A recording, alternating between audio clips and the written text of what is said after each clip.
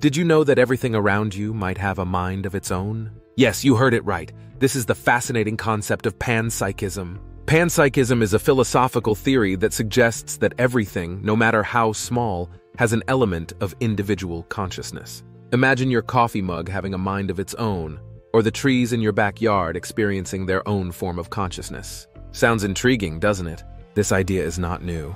It has been around for centuries and has been ascribed to philosophers including Thales, Plato, Spinoza, Leibniz, William James, Alfred North Whitehead, Bertrand Russell, and Galen Strawson.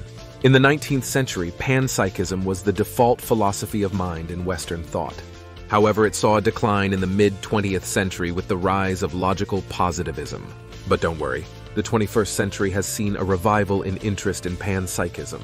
But what does panpsychism really mean?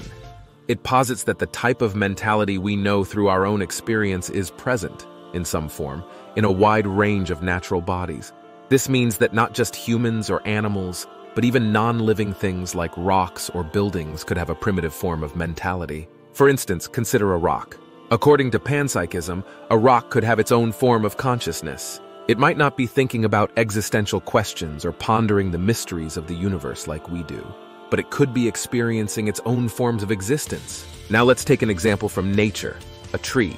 A tree might not have thoughts or emotions like humans do, but it could be experiencing its own form of consciousness, feeling the sunlight on its leaves, absorbing water from its roots, or even sensing the change of seasons. So next time when you're sipping coffee from your mug or sitting under a tree, remember, they might just be having their own little experiences.